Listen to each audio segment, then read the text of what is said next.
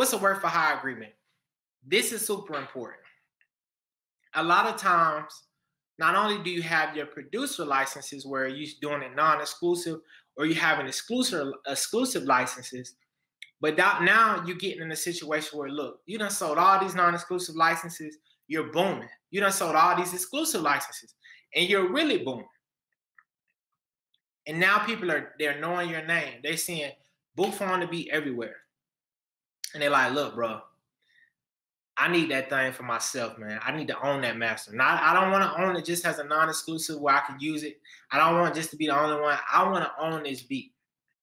Likely what happens in that situation, they'll say, look, I want you to sell me this beat, but at this point, you're a work for hire. What does that mean?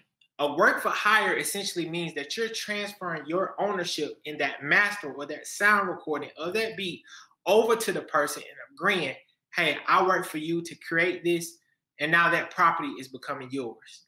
So if you're having a non-exclusive license or an exclusive license where you're just exclusively licensing that beat to them, then work for hire should not be in that agreement.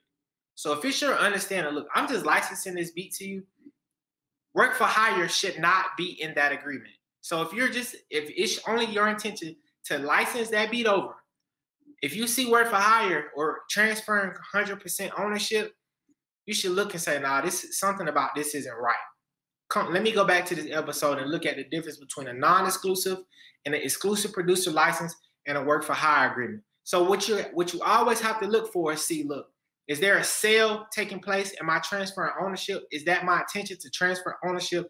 Okay, this is likely going to be a work for hire agreement.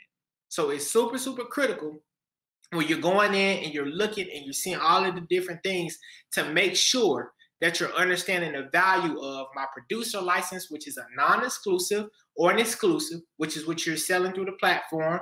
Hey, you can use this for a specified amount of time, but other people can use it. Non-exclusive. Hey, you can be the only one that uses this, but the other people that have already used it can still use it. Exclusive or work for hire agreement. Look, I know you really like this beat. Give me $5,000.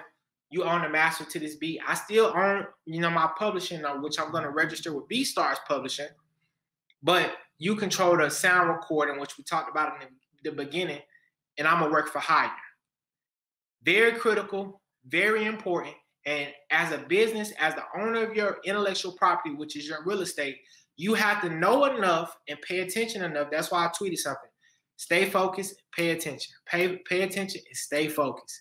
Because you have to understand, and it's good to have people on your team, because you have to be able to understand when to navigate these three, right? You have to be able to understand, look, I can sell a non-exclusive here. I can sell an exclusive here. Or I can do a work for hire agreement and sell this beat. And that's going to put me in a good place. So always be paying attention and staying focused, looking for opportunities, but understanding when to use what tools, because that's all we're doing here.